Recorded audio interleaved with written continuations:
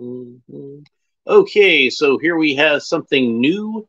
This is Hasbro's Epic Hero Series X-Men 97 Marvel's Rogue. How do we turn this? There we go. Yeah, Marvel's Rogue. Because apparently they can't copyright her name, so they have to call her Marvel's Rogue so they can copyright it. That's the kind of thing that happens. That's the sort of thing we got to deal with in our modern world to make sure we don't get sued for using the name of the character that, she's been named for like over 40 years at this point, I think.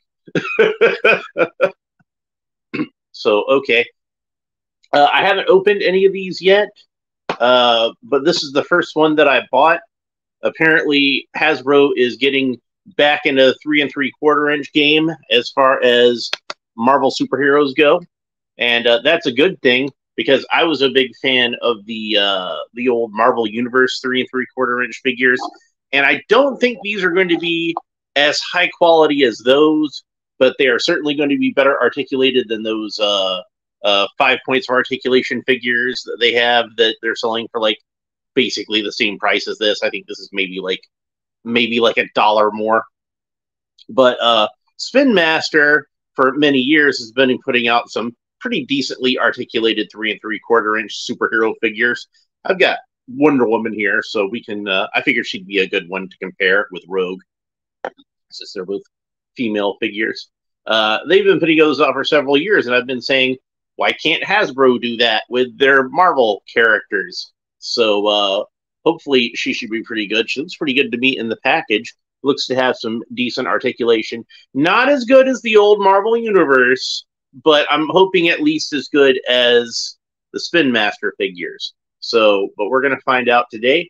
Got some artwork. I'm guessing that's from the new X-Men 97 cartoon that's supposed to be on Disney Plus. Most of these designs look okay to me. I'm not sure what's up with Storm's hair. It's like they wanted to give her the mohawk, but they didn't want to actually give her a mohawk. So she's got this kind of like hairstyle that's neither fish nor fowl as far as that goes. And she's wearing like still the 90s costume, which if she's going to wear the mohawk, she should wear like the costume she had in the 80s, like the punk rock looking costume. I don't know. So I don't know what's up with Storm in that design. So it could be worse. So I'm not going to complain about it too much, but I'm not sure what they're going for with that. Rogue looks appropriate. She looks cute as that character ought to look. Wolverine, Cyclops, Gambit, they all look very authentic to those 90 designs. Here's like the whole team over here. Well, most of them. I mean, at least as far as like the 90s cartoon goes, I think that's pretty much everybody. I don't see Professor X on there, but maybe he's taking the picture. I don't know. And Morph looks a lot more like his Age of Apocalypse counterpart. So I'm kind of wondering what the story is with Morph there. Morph being a character that was actually created for the cartoon so that they could have a character to kill off in the first episode that wasn't actually like a character from the comics that had a fan following. So, of course, Morph wound up being really popular and gaining a fan following to the point where they had to make him a character in the comic books. But yeah, there's not seen on the front. We have Beast, Morph, Bishop, and the code nameless Jean Grey. So speaking of like unnecessary haircut changes, Bishop also looks like he got a haircut, which I guess maybe they thought the Jerry curl mullet was a little too 80s for a 90s character.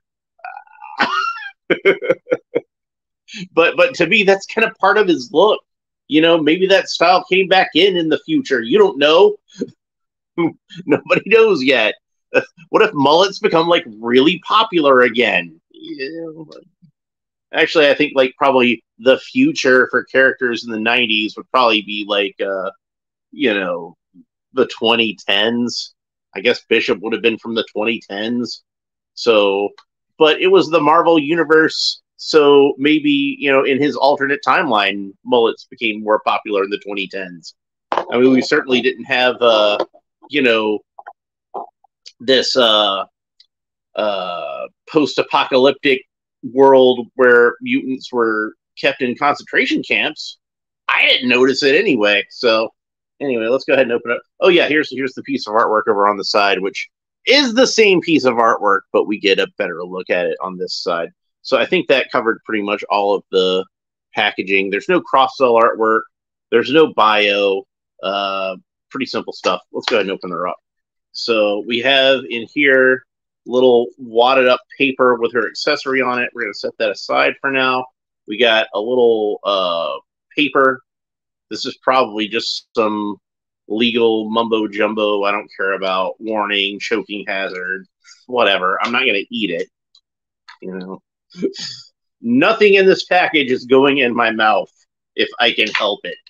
So let's go ahead and get her out. And we got a little cardboard tray with lots of little plastic tabs holding her in. Lots of little plastic tabs. A ridiculous amount of plastic tabs. She does not need this many plastic tabs. I don't care if there's a big hole in the package where you can reach in and actually touch the figure. I think like just, you know, putting a few plastic tabs around her would be sufficient, not the ridiculous amount they have around her. All right, so there we go. She's out of the package. And it says underneath, Epic Gear inside. It has an arrow pointing down to where in the package there would have been, you know, the accessory.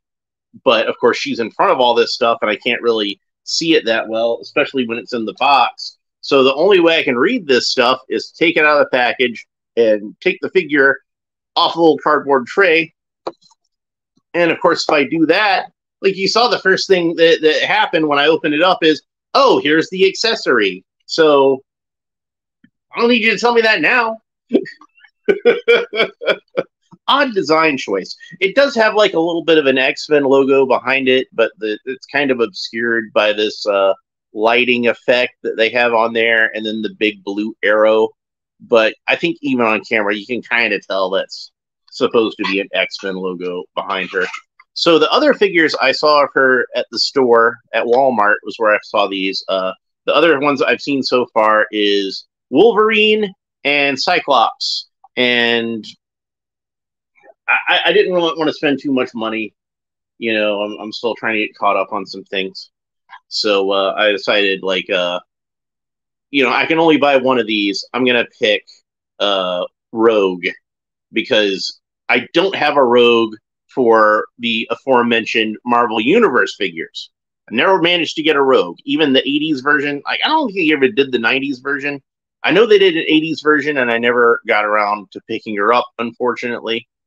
But this is the one that's considered, I think, to be the most iconic of her looks, the Jim Lee 90s costume. And personally, I'm more of a fan of, like, the 80s one, specifically, like, where she was wearing like an all black leotard with like some spiked belts and a dog collar and little green torn tank top over it, little green gloves. That was the Rogue that like I fell in love with when I was a kid.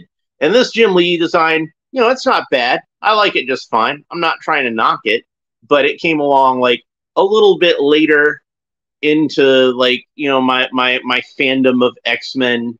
Like, I think I was in high school at that time, so I do probably have, like, you know, some affection for it at that age. You know what I mean? I'm just gonna leave that there. This is not a show for kids. So yeah, I think for most people, not everyone, and I'm not included in this, although I do appreciate this costume.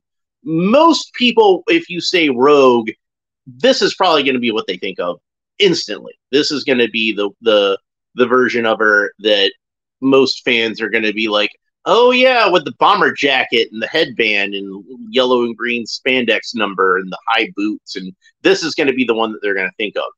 And I have a lot of respect for this design because it is her most recognizable design.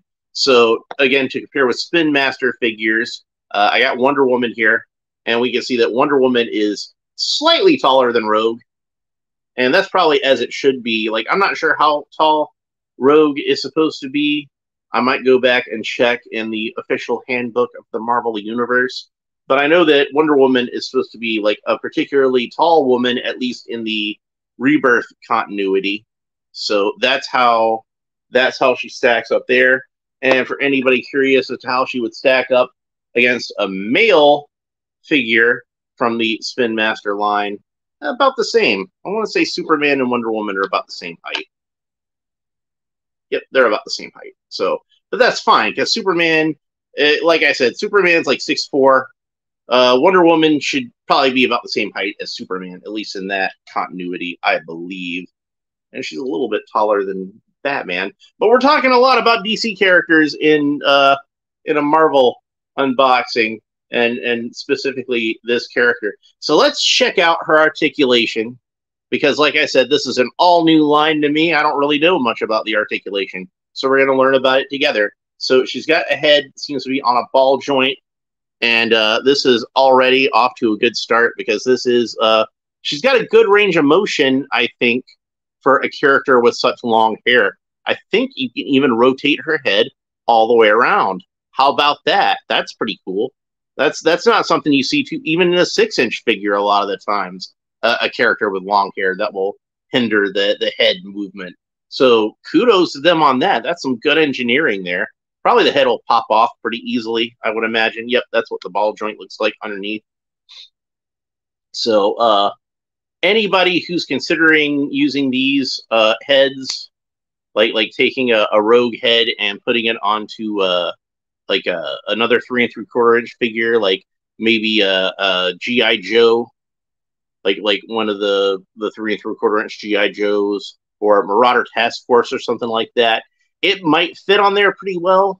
You might have to put something in there to fill it out. I don't know. I haven't actually compared the peg size yet, but it might be something if you're wanting one of these heads for customs for another figure, it might work pretty well. So then we got the arms. So let's check out the arms, and the arms do rotate all the way around, but as you can see, the shoulders, because of the jacket, they kind of stick out a little bit. So it's going to kind of affect her articulation there, and it kind of rotates in more of a diagonal fashion just because of that. Arms can move up about that far. Again, the jacket kind of gets in the way a little bit. I should point out that traditionally, this is supposed to be a brown jacket, and they made it kind of more of a darker green jacket. And it's been a long time since I've watched the 90s X-Men cartoon, so I don't remember if that's accurate to the 90s cartoon.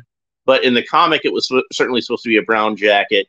And the original Rogue action figure, which would have been a tie-in with the animated show just as much as the comic book, just because that was how things were done back in the 80s and the 90s, is you tied in your cartoon with a toy line.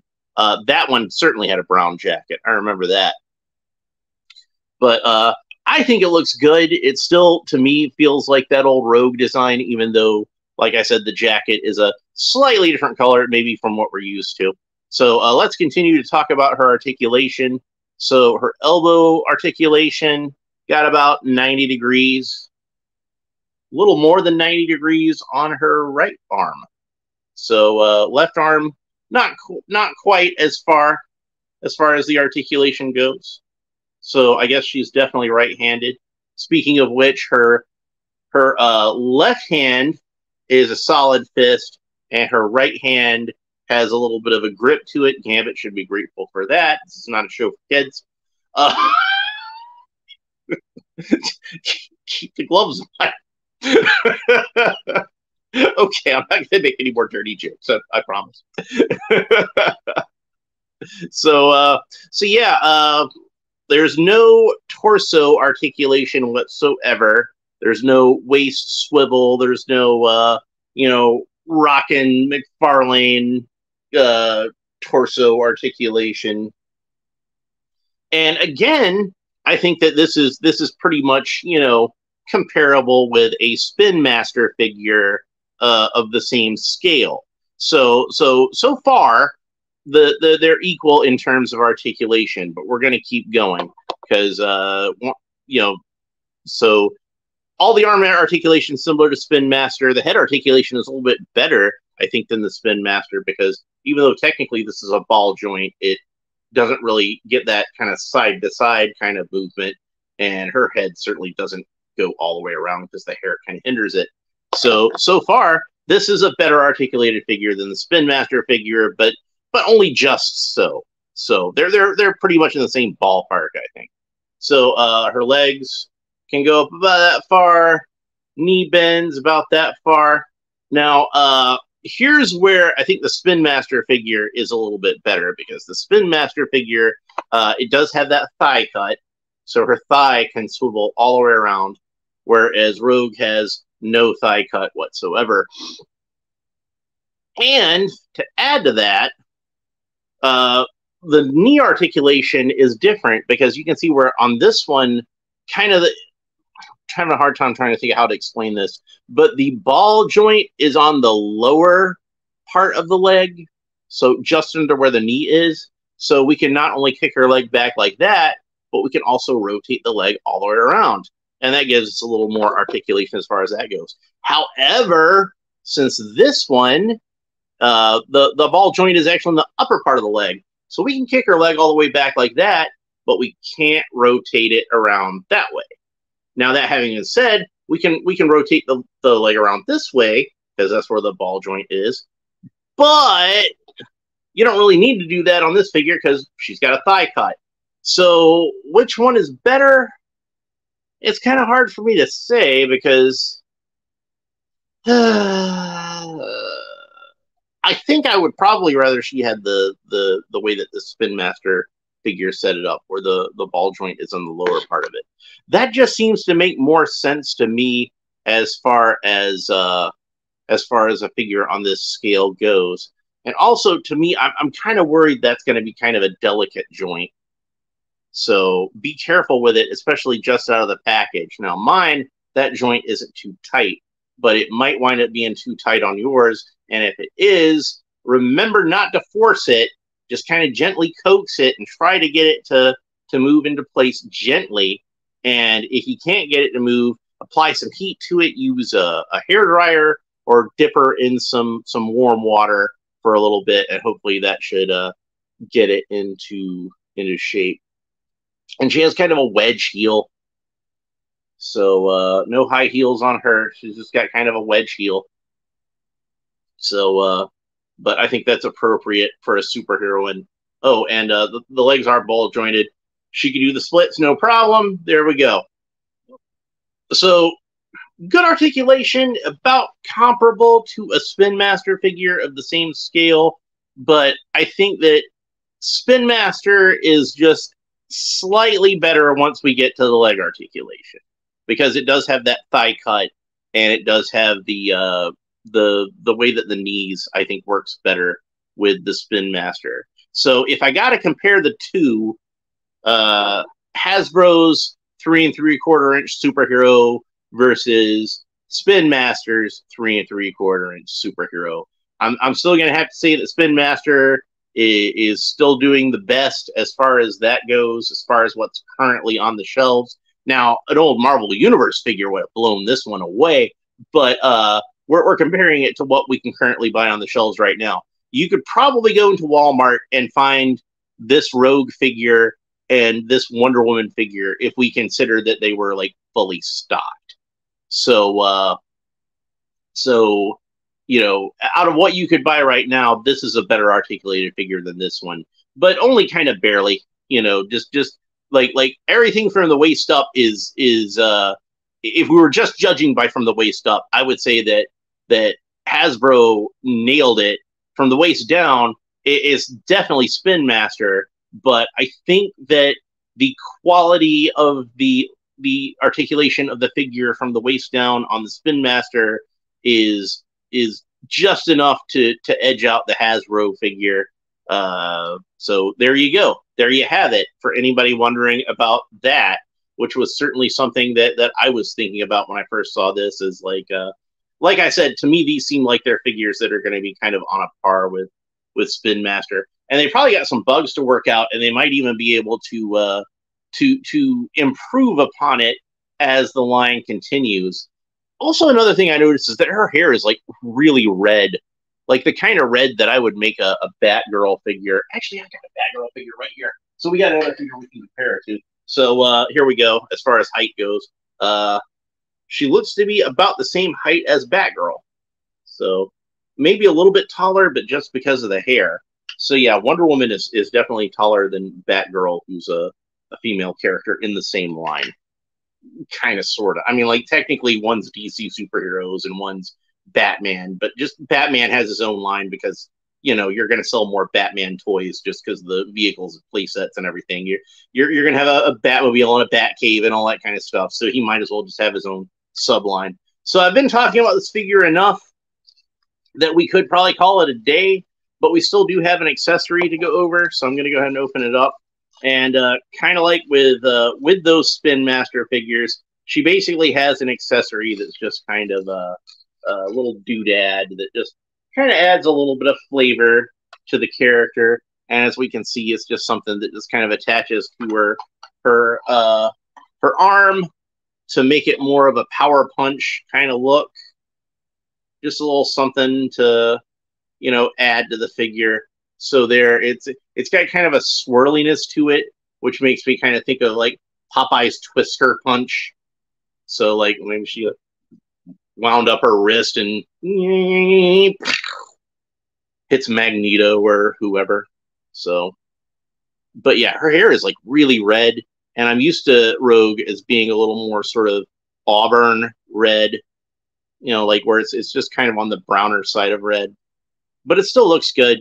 And I figure anybody who would be like enough of a purist about it could probably repaint her fairly easily. And now I'll just paint her jacket and her belt brown and paint her hair more auburn. But I don't really care that much. I think she looks about right. You know, she's close enough. I ain't gonna complain. So get ready. So yeah. So I do notice also is that she's got like the yellow stripe down the front of the outfit, but on the back of the outfit for some reason they didn't put the yellow stripe onto her booty. So she got the yellow stripe on her pants, but it doesn't go all the way up the rest of the uniform. So that's kind of strange looking. So like there was something about it that was off, and I couldn't quite place it. And then I remembered that meme that was talking about how awesome and detailed that Apocalypse's armor is. And then I'm like, oh yeah, that's why that doesn't look right to me. Okay. So I definitely recommend this figure, and I'm definitely going to support this line because I think she looks really cool. I think the articulation is really good. So I'm happy to have well-articulated 3 3/4 inch Marvel superheroes figures on the shelf again. Now, granted, again, not quite as well articulated as those Marvel Universe figures, which I do enjoy those quite a bit, and was hoping they would get back to doing something kind of similar to that one day. And now they have. So even though it's not quite on that par, it's close enough that I'm like, yep, I'm happy with this. So I will definitely be supporting this line and picking up the rest of the characters. Now, like I said, when I saw this in the store at the time, I also saw Cyclops and Wolverine. And I got her because I figured, like, I don't have a Marvel Universe figure of her. So I would definitely like to have a Rogue figure. If I'm only able to get one, that's the one I'm going to get. And I was hoping that I would be able to get Cyclops and or Wolverine once I got paid. I probably would have got Wolverine if I had to choose between the two. But by then, these figures had sold out quick, so I was not able to get them. But I'm sure they're going to get restocked again at some point. I'm not too worried about it. And there's also going to be the Blackbird jet that's going to come with Storm. So I'm looking forward to picking that one up as well. And since I saw the X-Men figures, I also saw some Spider-Man figures in this format where they had both Peter Parker and Miles Morales. And they also had Venom, which, you know, I'm not too big a fan of Venom, honestly, as far as Spider-Man villains go. but I'm enough of a fan of Venom, I'll probably still pick him up. And I also saw some Avengers ones with Hulk and Thor and Iron Man and the Sam Wilson version of Captain America. So I definitely want to pick all of those up. And I hope they do a Steve Rogers Captain America too, because Steve's my guy. That's my favorite Marvel superhero. I do like Sam Wilson as Captain America. Don't get me wrong, but to me, like I said, Steve's my guy. So I would definitely want to have both. And I would want to have a figure of Sam as the Falcon also. I think that would be really cool. So hopefully they'll do that. So yeah, I'm going to support this line. I'm pretty happy with how this figure turned out. And I will have more of these in the future, certainly. So, and especially if you're someone, like I said, that already is collecting the Spin Master figures, like these would be good Marvel figures to go with the DC figures. It's always nice to me to have Marvel figures and DC figures that are compatible with each other. I always like to have that. So it's two different companies and two different universes, and they're competitors and whatnot. That's true, but I still enjoy having them cross over from time to time. That's always fun. So anyway, that's pretty much it for this video. It's a little longer than usual, but that's because this is just the first figure in this line that I've had a chance to look at. So of course I want to kind of review the line while I'm reviewing the figure. So at least to start off with.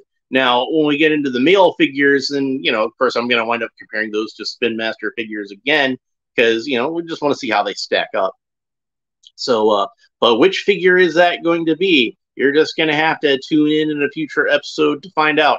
And if you enjoyed this video, please like and subscribe and all the fun YouTube stuff down below. Let me know what you think about this figure and Rogue in general. What's your favorite look for Rogue? Is it this one? I'm guessing most people are going to go with this one. Like I said, I like that 80s kind of punk rock look to her. I like the X-Men Evolution cartoon, the goth Rogue on that one.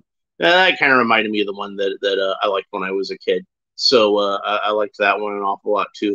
But like I said, this one seems to be the most popular and the one that people generally think of when they think of Rogue in the first place. Anyway, we will talk to you next time. Bye.